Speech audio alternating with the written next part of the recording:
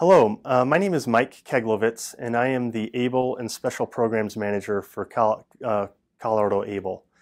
Today we're going to talk about Colorado ABLE and what are the benefits and drawbacks and maybe how people are going to use these types of accounts. So first off, it's named after Stephen Beck Jr., Achieving a Better Life Experience, and it was passed under Obama in 2014. And then each state had to go through legislation to also adopt it into their state legislature. The really big thing about ABLE accounts is that it eliminates the $2,000 cap for SSI and SSDI. Historically, either you had to have a spend down where if they were butting up against that $2,000 limit, they would have to buy TVs or spend it down so that they could stay eligible for SSI or for Medicaid. So this account helps to eliminate that issue where people, friends, family can put money into that and folks don't lose their federal benefits.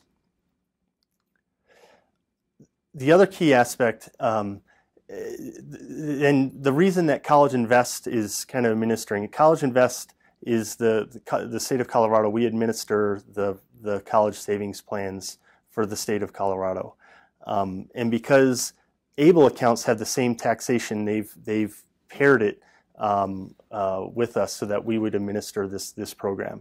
So the key aspect is that the money that grows in there, it grows tax deferred. And then you have tax-free access for that money as long as it's used for qualified expenses. And we will talk a little bit more about that in a few minutes.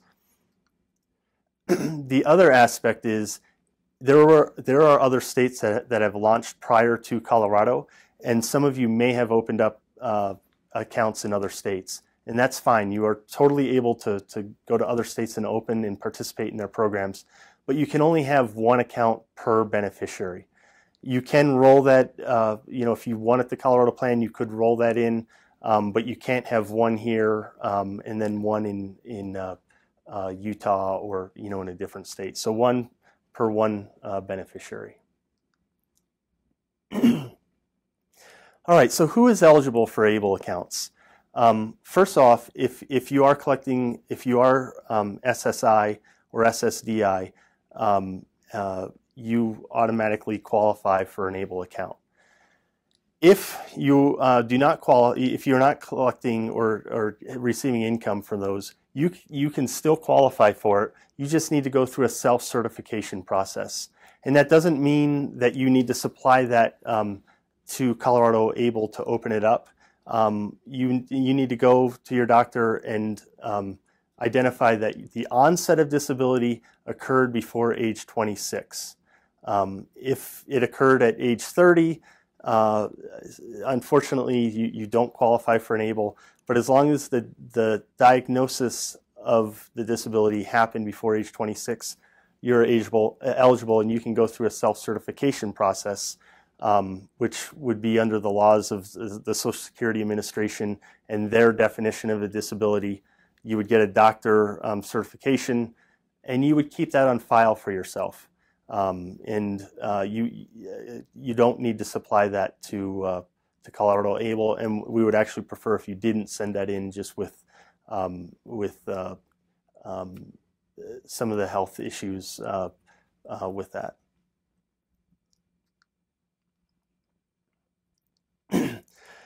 So a couple of different things. One, somebody can open up an account on their own. If they are mentally competent, they can open up an ABLE account and establish it. If somebody is either a minor or they're incompetent in terms of opening up the account must be a person with signature authority. So it needs to be either a parent, a legal guardian, or an agent acting with the power of attorney. So these are the three things. It can't be their friend Sam that lives down the street that opens it. Again, if somebody is either minor or incompetent, they need to have somebody that is established and somebody with a signature authority.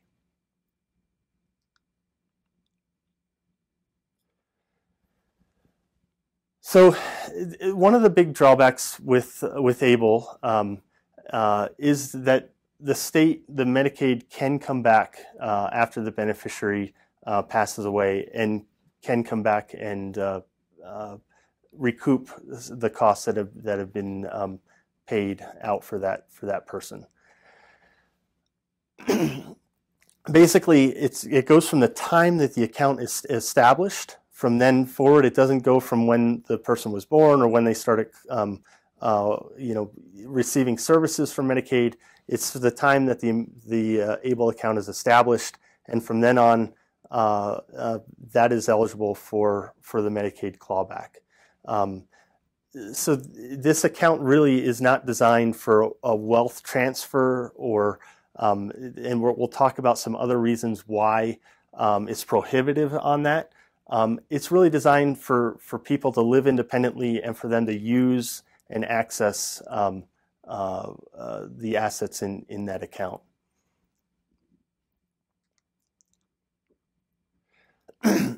So ways to contribute. The one limit is the $14,000 a year total. Collectively, that's how much people can put in. It can be friends, it can be family, it can be the beneficiary, it can come from a trust, but collectively we can't put more than $14,000. And this is a big distinction compared to what a 529 college savings plan. In a 529 college savings plan, you could have each of the grandparents contributing $14,000 into that, and actually more. But with an ABLE account, collectively, everybody can only put $14,000 in per year. The total amount in the state of Colorado, you can put in up to $400,000 of contributions. That doesn't mean that when the account gets to $400,000 that you can't put any more in. The account may grow to $400,000 or $500,000 or $600,000. But in terms of contributions, you can only put $400,000 in, and again, that could grow to $800,000, $900,000 over that time. Again, very flexible where it can come from. It doesn't have to be the beneficiary. It doesn't just have to be the parent or guardian. It can come from a lot of different places to fund it. So again, earlier we talked about as long as it's in the account, it grows tax deferred, and then you have tax-free access to it, as long as it goes to one of the qualified disability expenses. At this point, it's very, very broad where the money can be spent. It can be spent for education. It can be spent, and this is a big distinction with some of the special needs trusts, it can be spent for housing, for rent, or for mortgage, assistive technology, basic living expenses, funeral and burial, those types of things. So it's very, very broad. Prevention and wellness. You know, my understanding, if somebody wants to go on vacation, they can pay for that. If they need a caretaker, they can also probably pay for that. If they want to take their whole family, that probably would not qualify as a qualified disability expense. The other thing, if they go out to eat, yes, covering themselves, that would probably qualify. If they took out their whole family or took out friends, that would probably throw that into an expense that would not qualify as a qualified disability expense. The other thing is, it's not something that you're submitting every month or every quarter or even annually. These expenses, you're going to want to keep the receipts and keep track of. And if you would ever be audited by the IRS for something suspicious, then you would have to produce that. But again, it's not something quarterly or monthly that you're gonna need to show, hey, I spent X amount on this or that for the month. But it is something that you're going to want to keep track of on your own. So some of the other things to keep a household up and running: mortgage, property taxes, rent, fuel, gas, electricity, all of those things can also be paid out of an ABLE account. The other thing is, just to kind of touch base on the rent or mortgage. That's the one expense that you have to pay in the same month that you take it out. or you want to have your ABLE account pay directly to either the rental agreement or to the mortgage. The reason being, if I wanted to pay for rent and I pulled it out in September, it went into my checking account, and then in October I paid for it, you cannot carry that over to month to month. It would then be qualified as an asset, and it also would not qualify as, it could hinder your Medicaid or SSI income. But as long as you pay for it the same month that you take it out, then it totally works, and you don't need to carry it over. The other thing is some of the other expenses aren't treated the same way. So if you were going to buy, if you needed assistive technology, you needed a wheelchair, you needed a speaking device, in those examples, you can pull that out the month prior and pay for it the next month. But for whatever reason, rent and mortgage is the one that you cannot carry over. So that is something either you want to meet with somebody and talk about it further, or in terms of setting that up, just in case you don't want to compromise some of the benefits.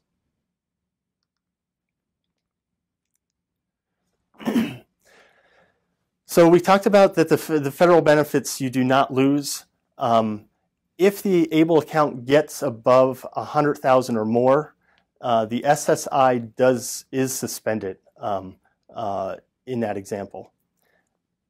If it would fall back below 100,000, then the SSI would then kick back in, and they would receive the monthly benefits. So it wouldn't go away; it would just be suspended until it would fall below. And the other thing is the Medicaid side. Those benefits do not go away, no matter what the value of the account grows to, or the value of the account.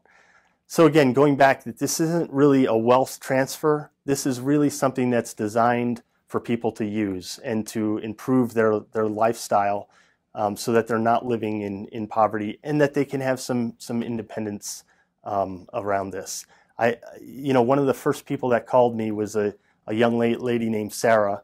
And she told me that she was developmentally disabled, and that she has always had a joint account with her parents, and her parents put money in and she could use that and access it.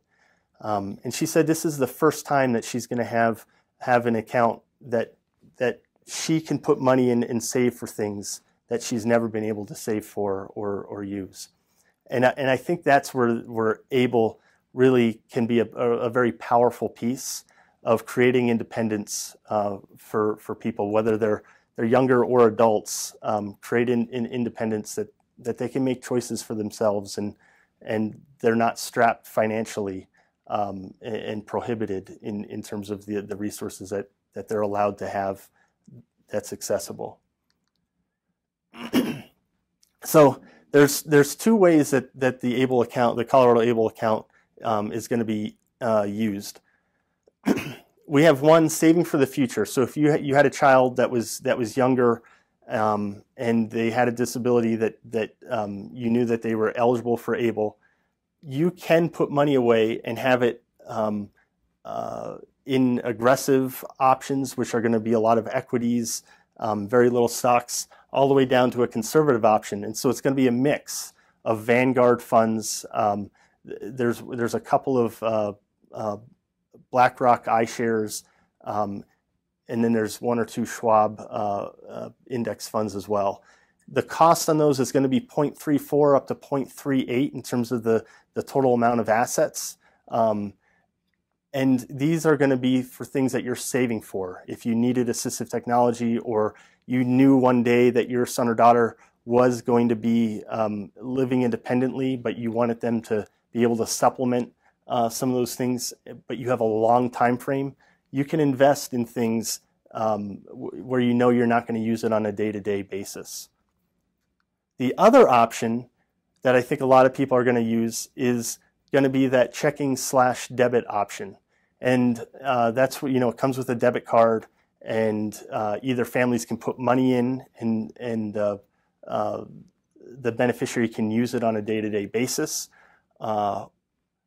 or they can put extra money that they want to save for something, but they're probably using it more immediate. It's not something that you're going to get very much of a return on. In fact, I think it's 0.01 is the interest rate on that, and this is something that is very safe and that they can access. The one drawback I would say on ABLE, besides the kind of the state clawback, is there is the ability of people taking advantage of folks, inadvertently or intentionally, and I think that's one thing with ABLE. Like we can't protect people from that, and so having good systems in place, especially if somebody's not mentally competent to manage it on their own, because it would be very easy for, especially for a lot of people, that when I talk about Sarah, she shared with me that this was the first time that she was opening up a checking account in her life, and that she didn't really understand investments, and she didn't really understand money and budgeting and that sort of stuff. And so in that situation, it could be very easy for people, family members of taking advantage of that type of example. So we still need to be careful, but it's a great option for a lot of folks. So the bank option goes through Fifth Third's banking. It's $2 a month for that banking option, unless somebody signs up for the electronic bank statements, or they have an average monthly balance of $250. In those two scenarios, the $2 a month is waived, and there's other banking fees, like if they went out of network for the ATM or things like that, like a normal bank would have, also apply, and all of those things are written in the terms and conditions on the ColoradoAble.org website. The other thing is to establish an ABLE account. It's $60 a year, broken down quarterly, so that would be $15 a month to have an ABLE account. If you do sign up for the electronic bank statements, either on the investment side or with the bank, it's discounted $3.75 per quarter, and it's $11.25 a quarter to have that ABLE account. And then if you're on the investment side, again, the asset fee is 0.34 to 0.38, depending on which option is selected on that. So how do you sign up? How do you open up an ABLE account? Three very simple steps. The first would be, I would encourage you to read the plan disclosure documents, just to be familiar of kind of the terms and conditions. Second, you would gather up information: Social Security, date of birth, permanent address, email address if you're going to get the electronic delivery, and then the checking or savings account that if you wanted to contribute electronically or to that account that you're able to do that. And then the third is going and enrolling at ColoradoAble.org. This is what our website looks like. It's fairly easy to use, and you would click the enroll button, and it takes about 10 or 15 minutes to establish an account. So it's a fairly easy process. We are also partnering, Colorado ABLE is also partnering with the Colorado Fund for People with Disabilities. They will be on the website with their contact information, and basically they're there to help and assist folks in terms of enrolling in the program or opening up an account if they need assistance on that.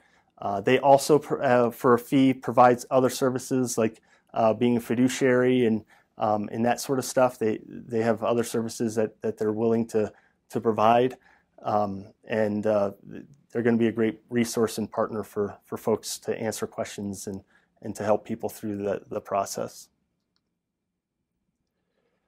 This is my contact information. You are definitely welcome to reach out if you have questions. If I can't answer it, I will try to find somebody that can.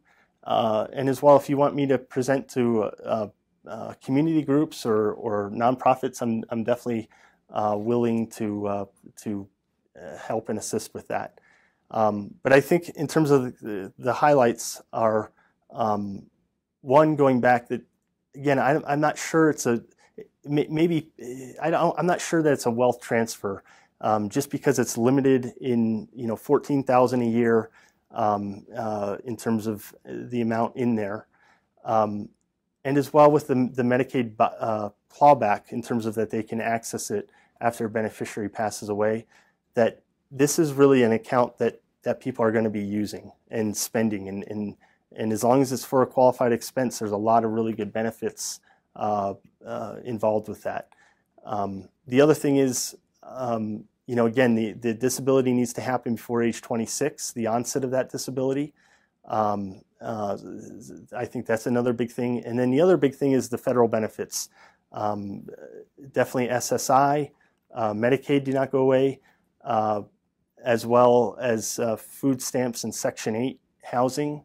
Those as well are federal benefits that in ABLE should not affect your status on those things as well. Is there any other? Can you go over the expenses, the 14,000? So if a person was to take out 7,000 that year for housing expenses, does that go back and forth, or is it only you can only contribute 14,000? So we have a question about expenses and specifically about the housing issue. If you 14,000, if you took 14,000 for the housing, could you put additional money into the account? The contributions are set at 14, so it doesn't matter if you take them out right away. It doesn't mean that you can put that money back or put more money away. The contribution limit is the contribution limit. So unfortunately, that's how that works. And how does the monitoring go, whether they qualify or not? How does the monitoring go if they qualify? If it qualifies that it is an accrued expense that can come out of this fund. Again, there's not a monthly, there's not a quarterly or even annual submission. Somebody would have to keep track of their expenses, and if they would be audited, they would have to produce and show where they've spent those expenses. That may change. At this point, it's very new in terms of that. But at this point, from my understanding, that's the responsibility of the person using the account. And still using that monitoring process. Who monitors let's say that the account goes higher than 100,000? Who monitors the SSI contributions? Yeah, so I would assume that it's going to be the Social Security Administration. Right now, we're working in establishing those processes of giving them information on the accounts. And so my sense is that we would give them the information, and then they would flag it that, okay, this account is over, X amount, over the 100,000 at this point.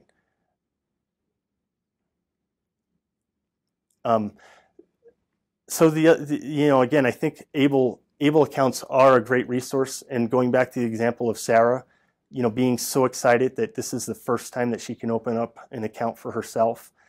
ABLE gives that opportunity to so many people that have not had that opportunity in a long time. So I really feel like that's one of the big niches that ABLE accounts are going to provide people that haven't had that opportunity before, and they can get excited and have more independence from their from their family.